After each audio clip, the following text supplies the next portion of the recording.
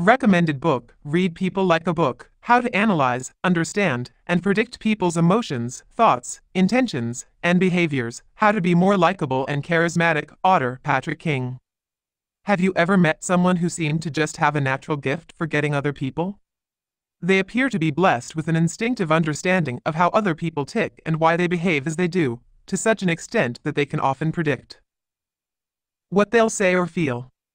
These are the people who know how to talk so that others really hear them, or the people who can quickly detect when someone is lying or trying to manipulate them. Sometimes, such a person may perceive someone else's emotions and understand their motivations to a degree that even exceeds that person's insight into themselves. It can seem like a superpower. How do they do it?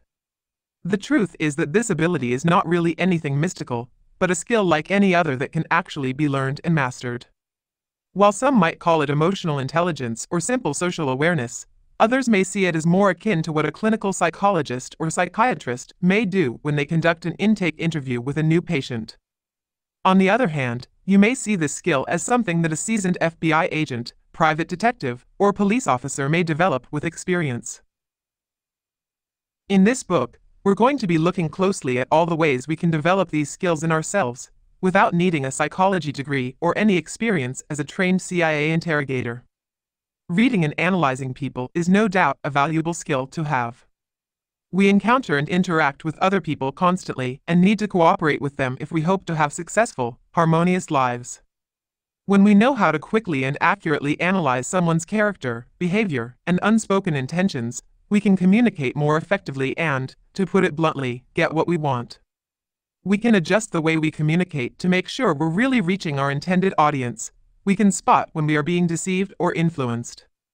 We can also more easily comprehend even those people who are very different from us, and who work from very different values. Whether you're trying to learn a little more about a person you've just met by snooping in their social media history, or interviewing a new employee, or trying to understand whether the mechanic is telling the truth about your car, reading people well is a priceless skill to have. It's crazy when you really think about it. Every person you ever meet is essentially a mystery to you. How can we really know what is going on inside their minds? What they're thinking, feeling, planning? How can we ever really understand what their behavior means, why they are motivated as they are, and even how they see and understand us? Another person's world is like a black box to us. All we have to go on are things outside of that black box: the words they say, their facial expressions and body language, their actions, our past history with them, their physical appearance, the tone and quality of their voice, and so on. Before we go much further in our book, it's worth acknowledging this undeniable fact: human beings are complex, living, changing organisms whose inner experience is essentially closed off inside of them. Though some might make claims otherwise, nobody can really state with any certainty that they know who somebody is completely. That said, we can certainly become better at reading the observable signs. Theory of mind is the term we use to describe the ability to think about other people's cognitive and emotional realities. It's the perfectly human desire to make a model about someone else's thoughts, feelings, and actions.